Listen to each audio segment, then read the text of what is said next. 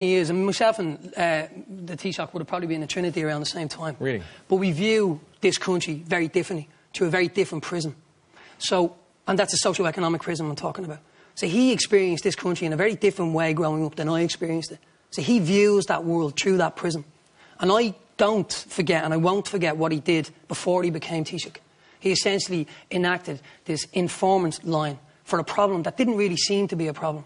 And everybody was saying, well, is this really the best way you can spend your money?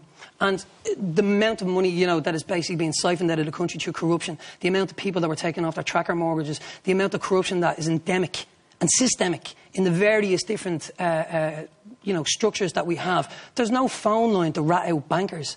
There's no phone line to rat out corruption at all the various different levels. And he did that for one reason.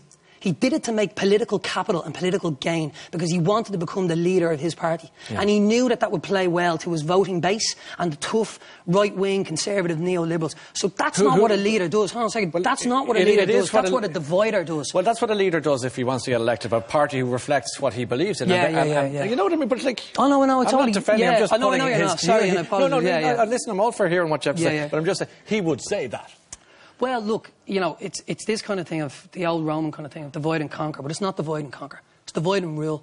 Because if you can basically tell everybody at the bottom of the ladder that it's not the bankers, it's not the professional classes, it's not those people that essentially are trying to kick you out of your home or the vulture funds, it's the other guy, the bus driver, the guy in labour, the other guy that's in the same job as you are, because the working classes compete for resources, and he knows that. And as long as you're looking at your neighbour and thinking that your neighbour is the one that's doing you out of it, you're not looking at the banker. And he knows that. And that's the canard of political thinking that they put out there, that anybody who is engaging with social services, anybody who's engaging with hospital services for free, they villainise them because they want you to be suspect of them, because they have this political ideology that taxation is a form of theft and it's your taxes.